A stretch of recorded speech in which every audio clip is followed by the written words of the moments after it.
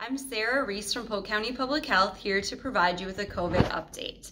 Over the last several weeks, it's been an exciting time in Polk County. Polk County Public Health, along with our healthcare partners and participating pharmacy providers, have been busy providing vaccine. We have currently provided 5,394 first doses and have also provided second doses for some individuals. We're excited about the ability to be able to provide vaccine and are hopeful as we move into the future and receive more vaccine. While we are providing COVID vaccine, we also continue to see updates in our COVID response. One of the frequently asked questions is, now that I'm fully vaccinated, what does that mean if I'm a close contact? If I'm a close contact and have had an exposure to someone with COVID-19, what does that mean for me if I've had both of my vaccinations in that 2-dose series that is currently available? And so excitingly, last week, the Centers for Disease Control and Prevention, sometimes called CDC, provided new guidance on that. And yesterday, February 16th, the Minnesota Department of Health updated their guidance as well. So let's take a look at that.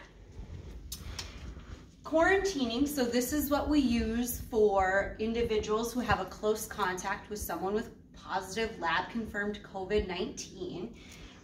Quarantine after vaccination, and these are the criteria that would need to be met for someone to not have to quarantine.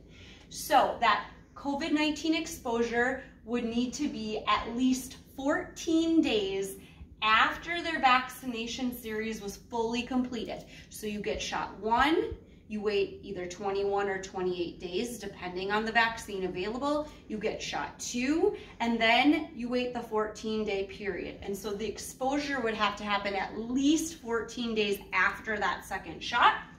The second criteria is it has to have been within 90 days of their final dose. So again, in my example, shot 1, wait, shot 2, and the exposure can be out for the next 90 days, and then the individual would not need to quarantine in that situation. It's important to mention the other criteria is that the individual would not be currently having symptoms. So if someone has had the vaccine, has had the full series of the vaccine, and is experiencing symptoms, COVID-like symptoms, then we would want them to quarantine.